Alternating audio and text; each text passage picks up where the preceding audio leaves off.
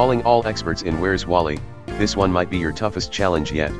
A photo of a deer standing in full view in a nature park has become the most infuriating thing on the internet. Why? Because no one can find the animal. The image was taken by photographer Piet Grobler when he was visiting Mount Shikumbu in Kruger National Park in South Africa. But even he didn't spot the Klipspringer deer standing in plain sight. It took for his daughter Carmen Grobler to spot what he'd got a shot of. Piet said, "I didn't actually manage to spot the Klipspringer when I took the photo, it took my daughter Carmen to point it out in the photograph. My eyes are too old to see something as small as that, but I thought it would be a fun thing to photograph to see if it tricked other people's eyes too.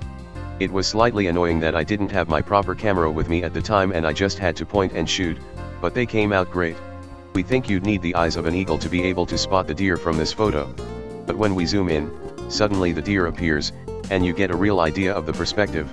And no, the deer is not a mini deer, the big rock is actually 494 meters high."